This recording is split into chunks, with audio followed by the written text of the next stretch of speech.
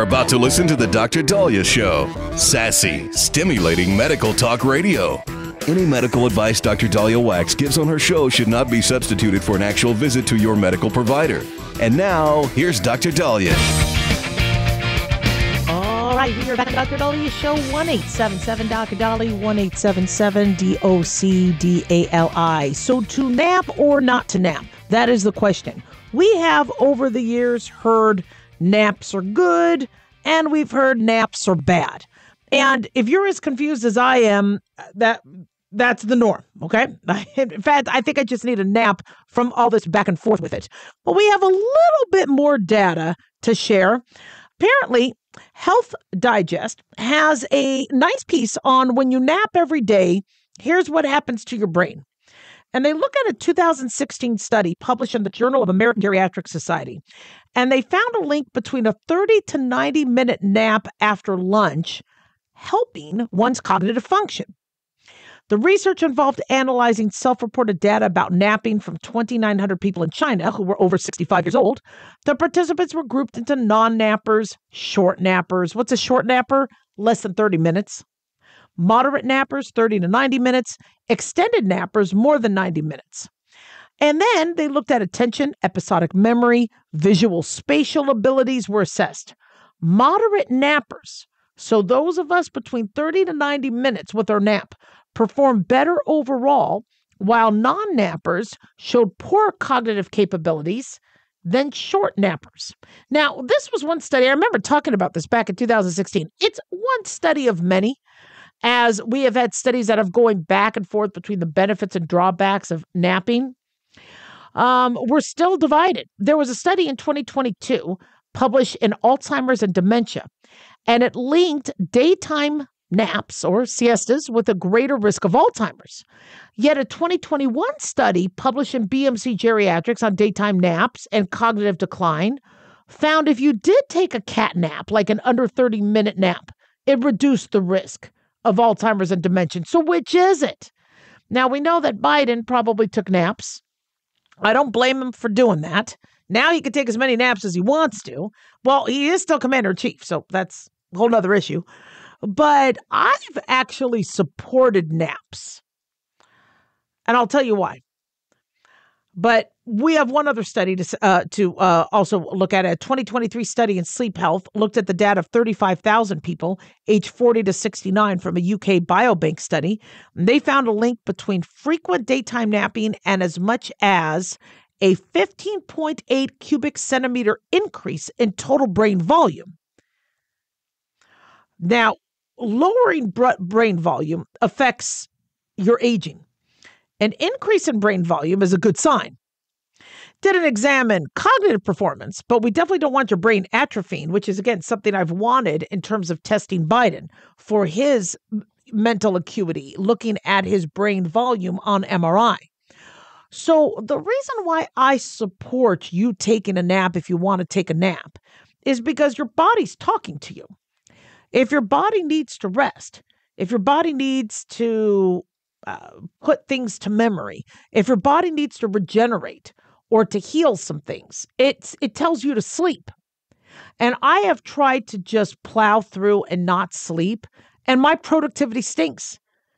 And if I just give in and say, I'm going to take a small nap, and then I'm going to hopefully recover, and then I do better. So if you feel like you need a nap, take a nap. Where this napping study or these studies insinuate that napping is bad is the why you need to nap. It's the why behind the napping. And I agree with that. If you are exhausted every day and you need to take naps every day, it's my job as a doctor to figure out why. Is it that you're only sleeping 4 hours at night? Is it that you're not getting a good 7 to 9 hours of sleep? Is it because you're drinking alcohol before you sleep, so it's not really good quality sleep? Is it because you have sleep apnea, where you cut off your air supply in your sleep, or you have central sleep apnea, where you stop breathing in your sleep and you're losing oxygenation, so your body keeps waking yourself up? Is it because you have other medical conditions that are making you tired, like low thyroid? Is it medications you're taking that's making you tired? So when they say those individuals who need to take naps are at higher risk of cognitive decline or early death, it's not the nap that's killing you. Or shortening your lifespan. It's the factors contributing to your needing to take that nap. And so that is why when we ask you as physicians, do you nap? What and how much and why do you need to nap?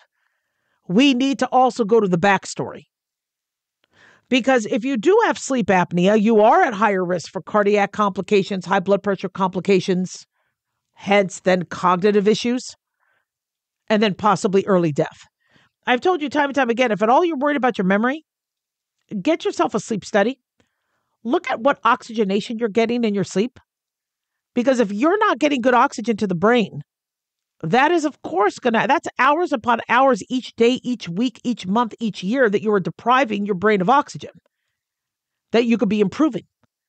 And I'm telling you, you get a good sleep apnea mask and you get treated for your sleep apnea, you'll show improvements in memory. You'll even show improvements in your metabolism. I had a patient who wasn't losing weight. I was like, look, let's treat your sleep apnea. Will you finally at least agree to it? I promise you'll lose some weight. His metabolism went up. You need oxygenation. You also need to feel rested. If you're not rested and instead of working out, you decide, I'm just going to sleep in. Yeah, you get some better rest. You'll be able to exercise more. So once again, if you think you need to get some sleep, maybe you got COVID, maybe you have mono, maybe you're tired. But if you need sleep because you have anemia, well, you need to get that anemia figured out. If you have low thyroid, you need to get that figured out. If you have sleep apnea, you need to get that figured out. If you're depressed, if you're drinking alcohol, if you're taking Benadryl for your allergies and it's making you tired, if you're using marijuana and it's accumulating. So duration of naps are interesting. Taking a 2-3 hour nap in the middle of the day doesn't seem to have as good a data as taking a cat nap or a moderate nap. Most of my naps are between an hour to an hour and a half. Sometimes they're shorter, 10, 15 minutes, up and ready to go. And I've always been a napper. But make sure you talk to your medical provider about why you're napping. 1-877-DOC-DALIAH.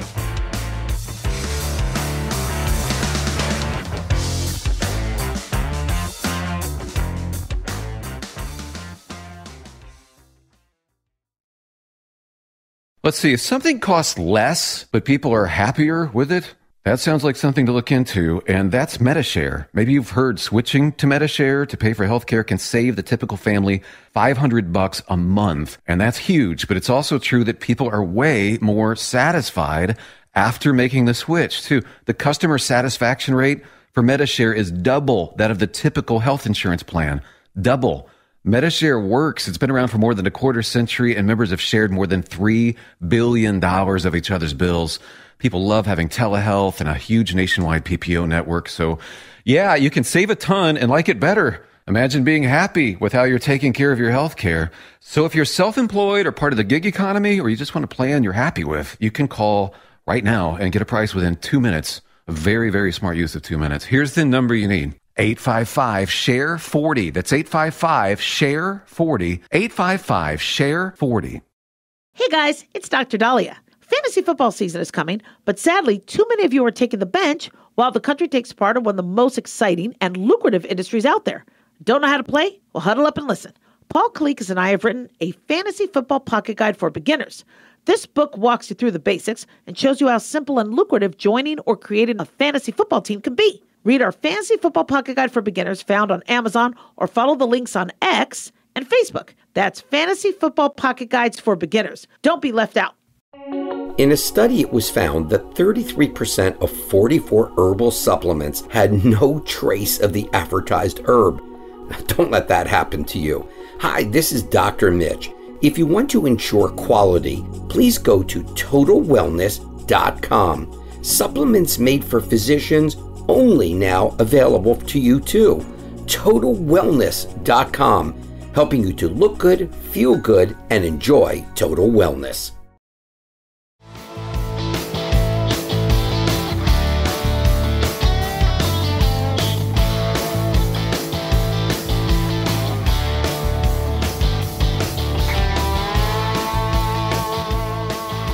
All right, we are back on the Dr. Daliah Show, 1-877-Doc-Dali, 1-877-DOCDALI.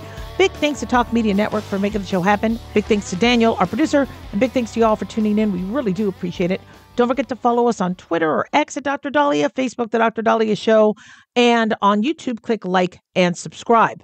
So we speak a lot about history. I had earlier in the week talked about the presidents and their medical issues, and I really didn't want to rush through it because I know, there's a lot of cool stuff, and I'm just fascinated by history, and I love medical history, and I collect medical antiques. You've seen me on Pawn Stars, so it's just kind of one of my hobbies.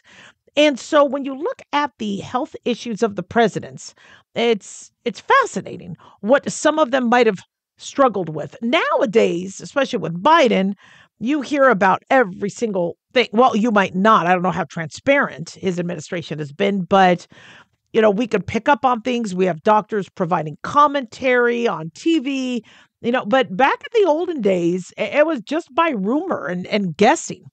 So George Washington, who lived a pretty long life, had a lot of medical issues. We spoke about how he had suffered from diphtheria, tuberculosis, malaria, smallpox, dysentery, tonsillitis, epiglottitis. He was possibly had some sterile issues.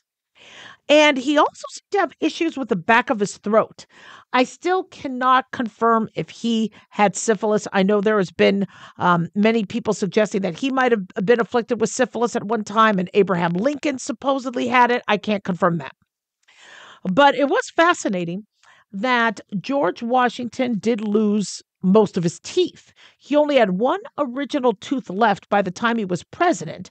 So he had false teeth made of hippopotamus, walrus, elephant, ivory, or he might have had transplanted teeth. But it wasn't wood. I know everybody says, yeah, he had wood teeth. No, wood would splinter. Wood doesn't do well when it gets wet. So they from what I understand, used a bone substitute.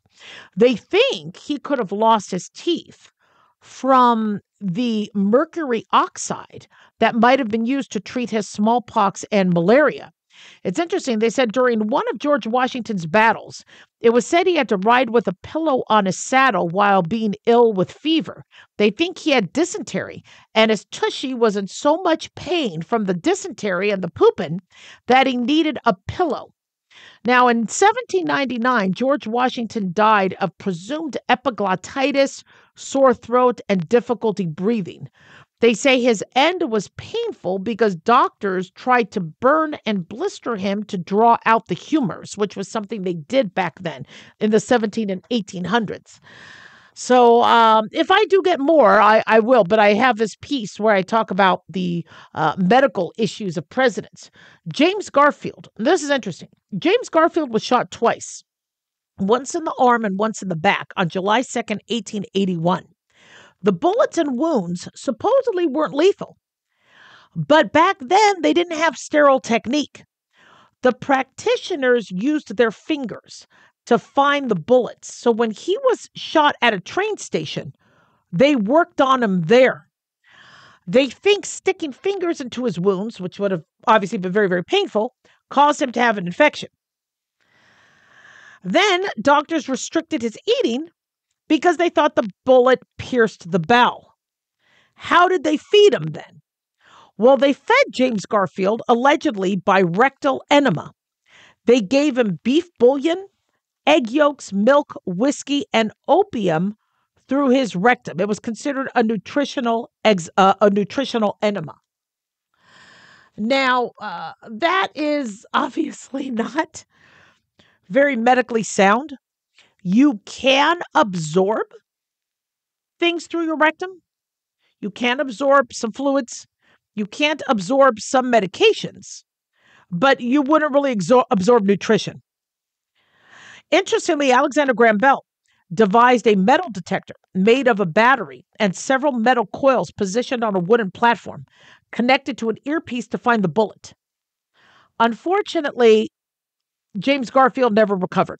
He ended up dying 80 days later. Thomas Jefferson. Thomas Jefferson lived till he was 83 years old.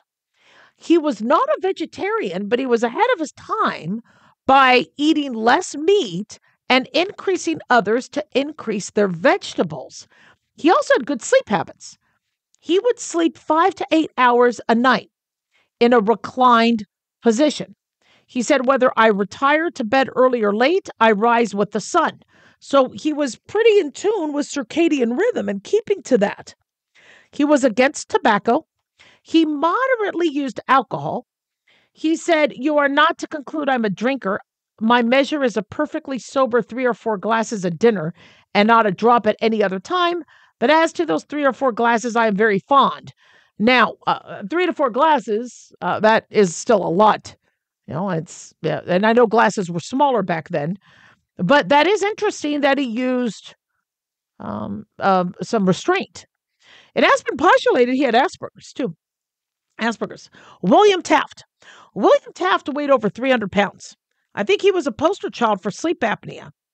He supposedly would nod off during the day and during meetings with world leaders, similar to Biden, but for other reasons. It was presumed he had narcolepsy, most likely a result of his sleep apnea. But get this, his doctor put him on a low-carb diet. After that, he lost 60 pounds. So he's also a poster child for Atkins. FDR. FDR, we believe, had polio, but now people are postulating it could have been something else. He had a cerebral hemorrhage, very high blood pressure. It's been postulated he also had malignant melanoma above his left eyebrow. And because of this, it caused his hemorrhage when it spread to the brain. So there has been a lot of debate on what he had. In fact, some think he had a spinal cord injury. He might have been paralyzed from a blood clot to the lower spinal cord. He might have had Guillain-Barré syndrome, which is where your immune system attacks your nerves.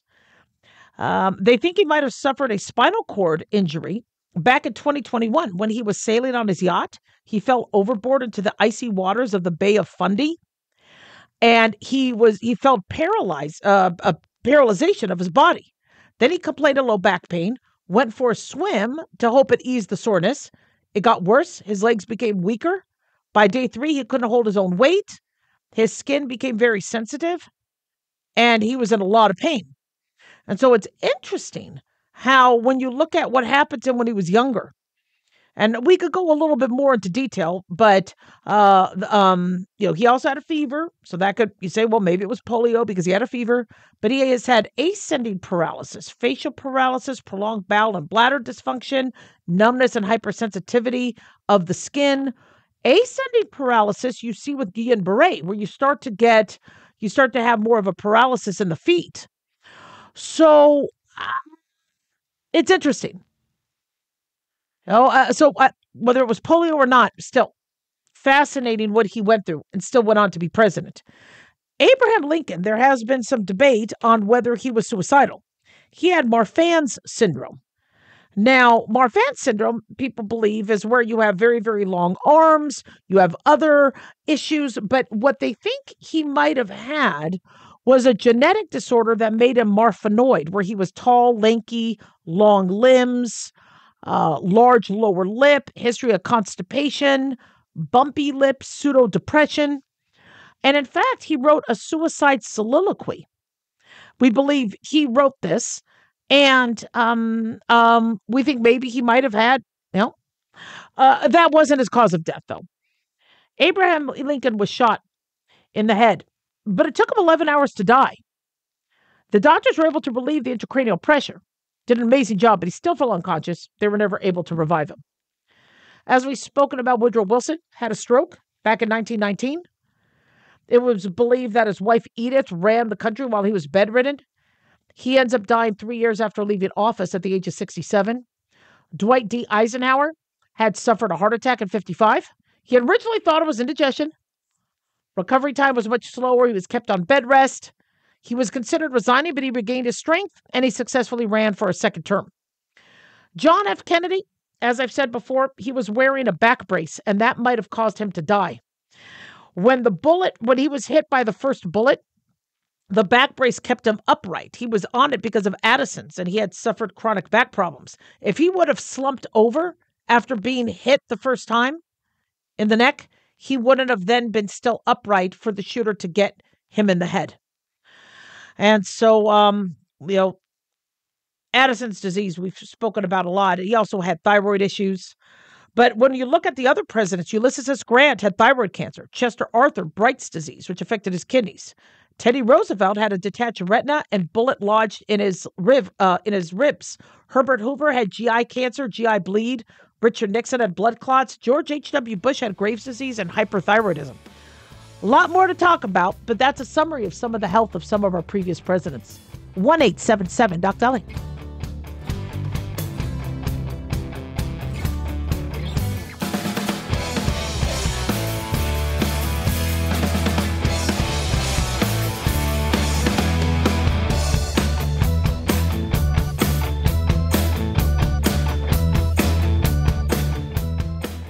Hi guys, Dr. Daliah here. Addictions can sneak up on us and come in many forms, whether it's drugs, alcohol, sex, video games, porn, or something less obvious such as food, internet, or shopping. Addiction can seem innocent at first and then evolve into an insurmountable evil. In our book, Addiction Basics, Caitlin Kalikas and I dive into the common addictions and provide tips for identifying and preventing these before they sneak in and take over our lives. Addiction Basics can be found on Amazon or my website, drdaliah.com. Check it out. At Hotshot Secret, we share the science behind common diesel problems and their solutions. For example, Hotshot Secret Stiction Eliminator. Stiction, that sticky friction, undermines the performance of diesel engines. Third-party ASTM testing verifies that Stiction Eliminator removes 2 times as much stiction than any alternative on the retail shelf. Stiction Eliminator is formulated to be left in the engine oil. It works as you drive. Available at truck stops, Tractor Supply, O'Reilly's Auto Parts, and online at HotShotSecret.com. Hotshot Secret. Powered by science.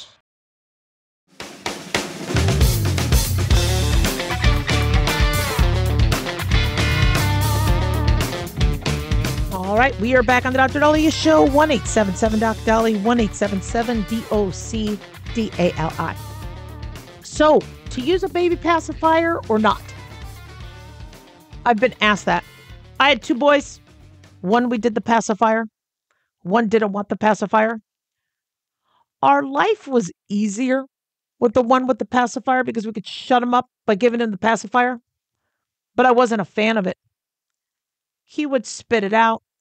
It would drop on the ground. He had a favorite binky. We called it a binky. So would have to wash it off or dip it in something to sterilize it. And this would go on multiple times a minute. And so I tell parents, if they don't have to use the pacifier, try to come up with another way for baby to be pacified. For them to have to chronically suck on something, there's not really a lot of medical advantages. Well, now researchers have found that overexposure to pacifiers affect the language skills of infants by the time they reach the age of 2. A study examined 1,187 infants based in Oslo, Norway, to explore the speech and language implications of pacifier use. Infants were divided into 2 age groups, 12-month-olds and 24-month-olds, so basically 1 and 2-year-olds. Each child's parents were asked to provide detailed hourly reports specifying how regularly they were administering the common comfort to their offspring. This was achieved across 2-month intervals. The team was able to calculate the total number of hours spent with the binky and across their childhood as far as lifespan pacifier use. Each parent completed a detailed questionnaire featuring communicative development inventories, lists of words common in the vocabularies of each age group, and whether each child was familiar with them or not. The scope for 24 months old was about 731 words. And then they adjusted and they showed that kids who were using the binkies or the pacifiers more had less vocabulary at their disposal. Children with a higher than average use, as they approach the age of 2, had lower scores in their vocabulary comprehension and production, not to mention the capacity to speak and be spoken to. So, the more a pacifier was used, the lower the child's vocabulary score. Now, my study is basically my 2 boys. My binky boy, my pacifier boy, binky boy, he spoke well and early. The second one, who didn't use a pacifier, had less of a vocabulary. So that's not a scientific study, So I think there's limitations, and I don't want there to be generalities of if the kid uses a binky, there's a problem. But pacifier use peaks in the U.S., and let me give credit where credit is due. This is according to Newsweek. But pacifier use in the U.S. peaks around 3 months. Health benefits would be to ease discomfort. They believe pacifier use might play a role in preventing sudden infant death syndrome. The American Academy of Pediatric Dentistry, however, says stop pacifier use by the age of 3. Now, my kid, I think he was 9 months old when he stopped, maybe 6 months old.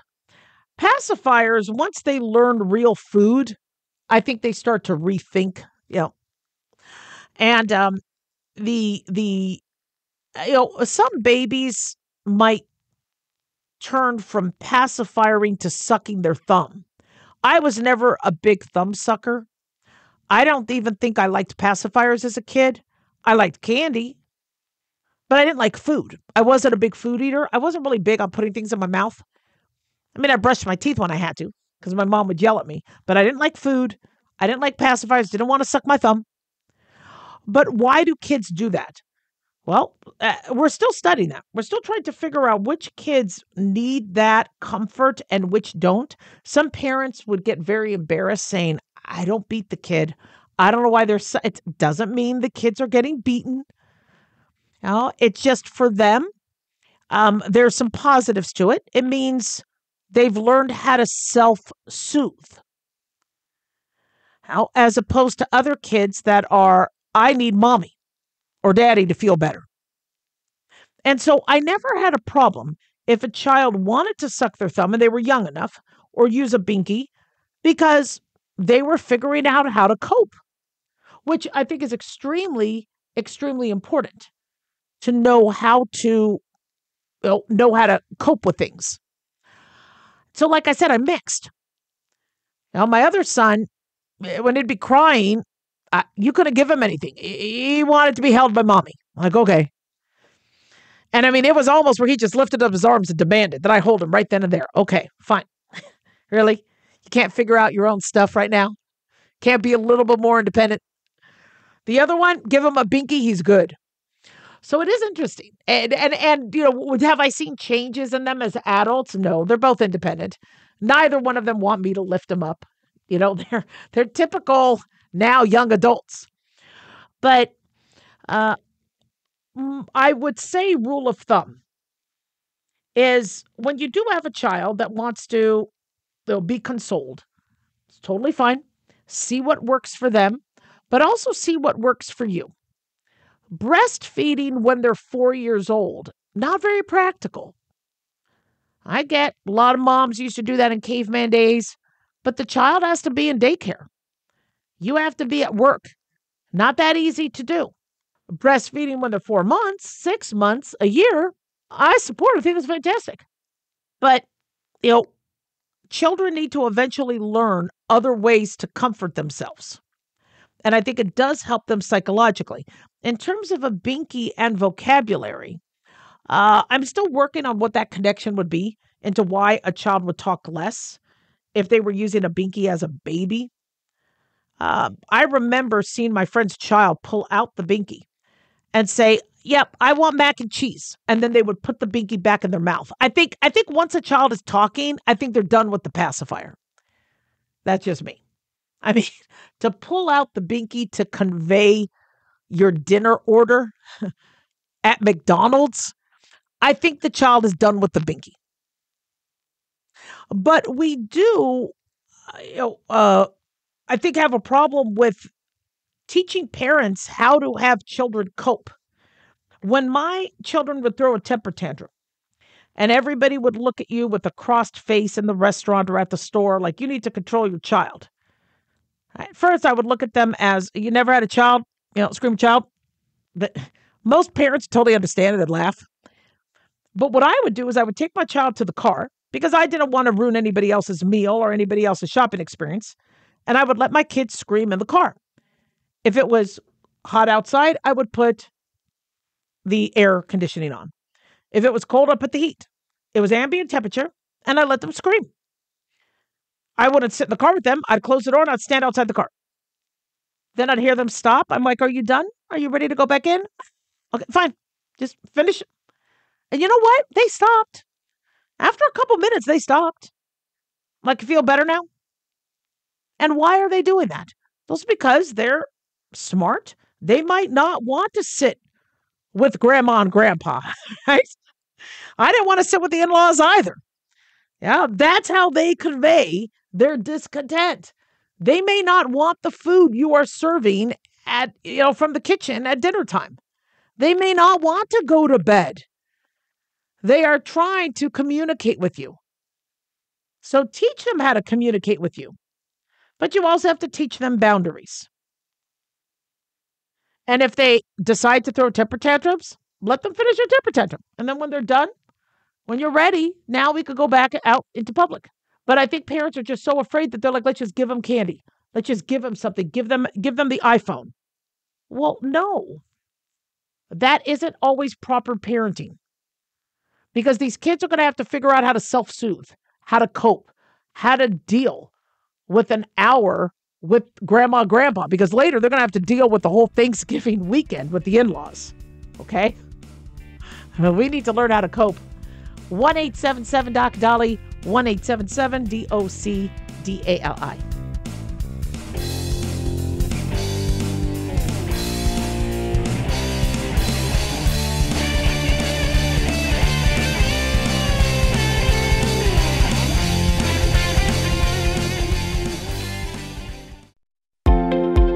Considered by most, optimized curcumin is one of the few bioavailable and highly absorbable curcumin products on the market. Hi, I'm Dr. Mitch. Since most chronic diseases have inflammation, our optimized curcumin seems to be a perfect addition to any nutritional program. It makes sense to me that preventing or reducing inflammation is a key component to our overall health. The Mayo Clinic found that curcumin can decrease swelling and inflammation, has antioxidant properties, and research suggests that curcumin can prevent cancer, or at least slow the spread of cancer, and in many instances make chemotherapy more effective. It protects our healthy cells even from radiation. TotalWellness.com, where we help you to look good, feel good, and enjoy total wellness. Self-reliance. It's not a phrase we hear much in our culture these days. It might conjure up images of pioneers, the West, rifles, strapping men, and strong women. But what does it mean for us in today's world? The New American Magazine has just released its latest collector's edition, Self-Reliance, Foundation of Freedom. In it, the New American authors outline the necessity of self-reliance for a free people, tips for self-reliant living, and the importance of not giving up hope. This unique edition includes articles on the self-sufficiency of the founders, preparing for a worst-case scenario, firearms, financial self-reliance, the importance of community, and many other topics by expert writers.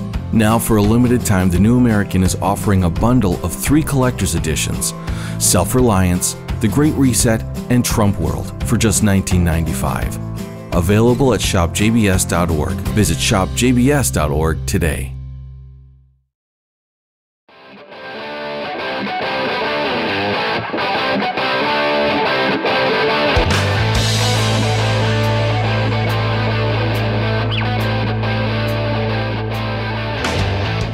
All right, we are back on the Dr. Daliah Show. Thank you all for tuning in. 1-877-DOC-DALI, 1-877-DOC-DALI. So, many of you are in between jobs and you're interviewing, and some of you are taking what you could get. I get that. Some of you are trying to find your dream job. And we're seeing, especially with the shift with the millennials and the Gen Zs, which we're seeing some articles talk about, how they don't seem to have the concept of dream job as we older generations might have. And I don't blame them. It's not a very easy job market right now. Plus, jobs keep changing. So whereas when I grew up in the 80s, a dream job would be, office in a beautiful Wall Street Well, skyscraper, getting benefits, maybe a pension, meetings, expense account, paid travel, and getting to work your way up from the mailroom to VP to CEO.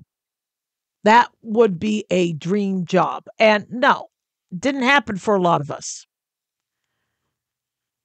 So when younger individuals are told, well, you need to find your dream job, where you make a lot of money, you get to advance, you're going to get to retire, there's going to be money for retirement. They're like, what are you talking about? The average person is in a job for 2-3 years. It doesn't happen that way. And so there's a huge disconnect.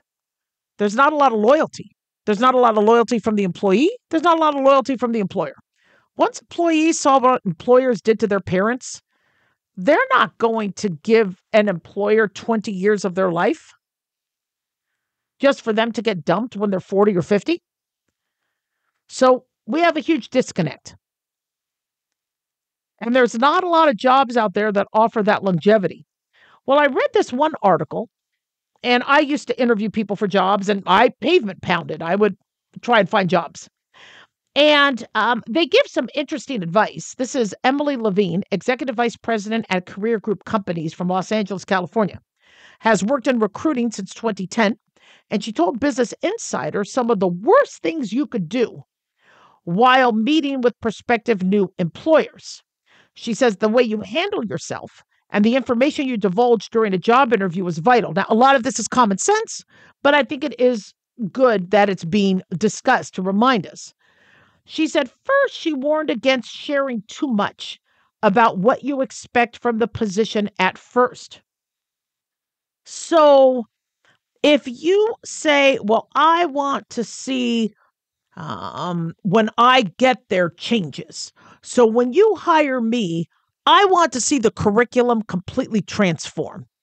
I want to see us bring out new products. I want to change the way this product is. I want to change the hours.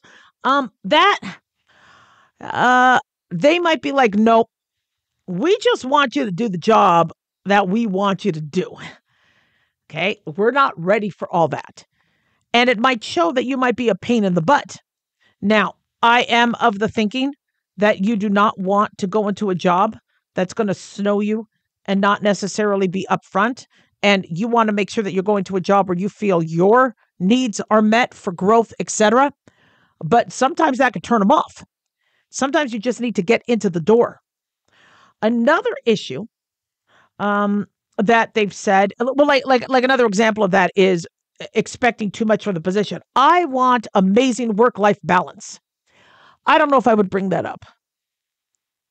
Hey, every job now promises, I look on their job description, work-life balance. They're all going to say, yeah, you're going to get work-life balance. And then they know that people, once they get there, are like, well, no, I got an email on a Saturday, or I did have to work later because I didn't finish this project, or something came up and I had to work when I didn't have to. And so work-life balance is very subjective.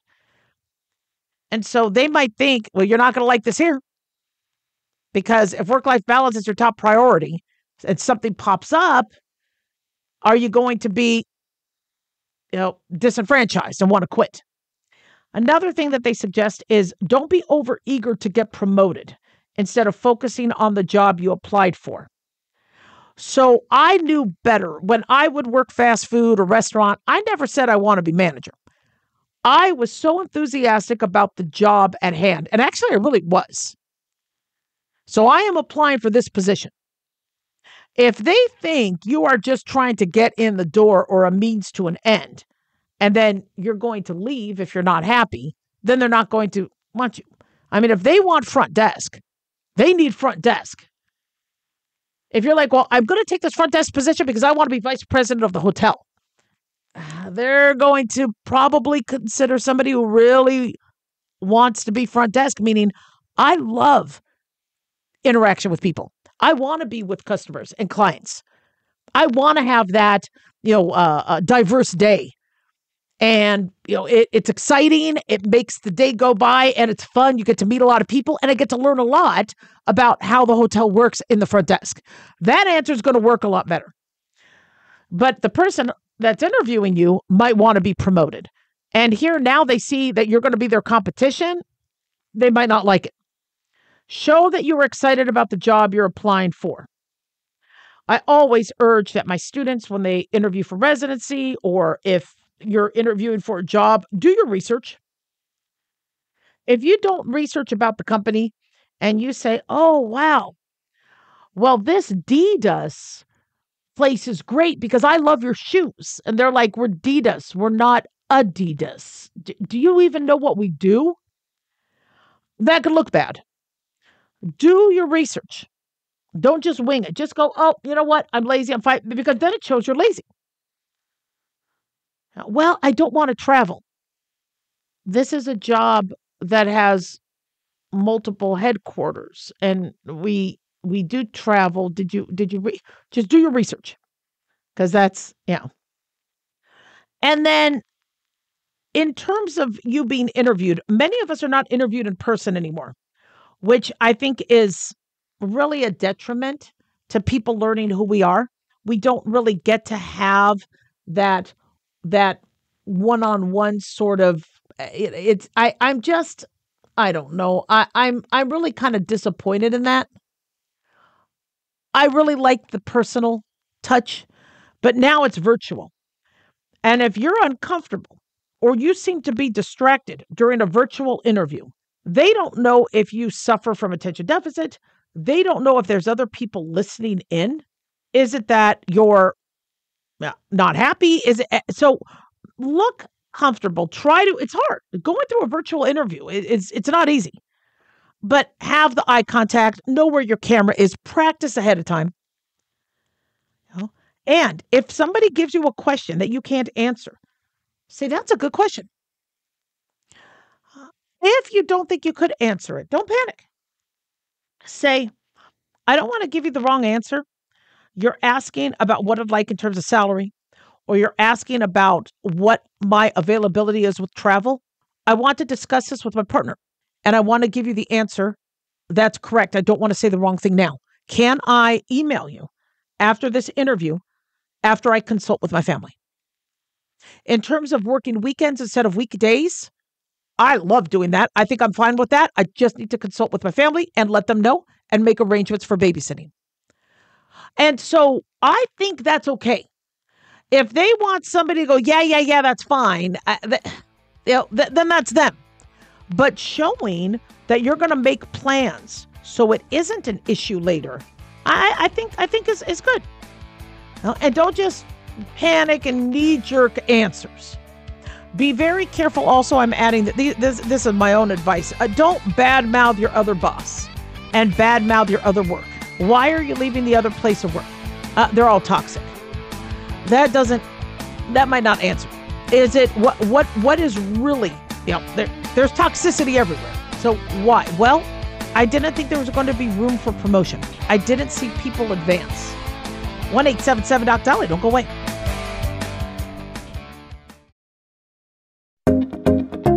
Did you know that healthy arteries make a gas? Yes, actually 3 known gases.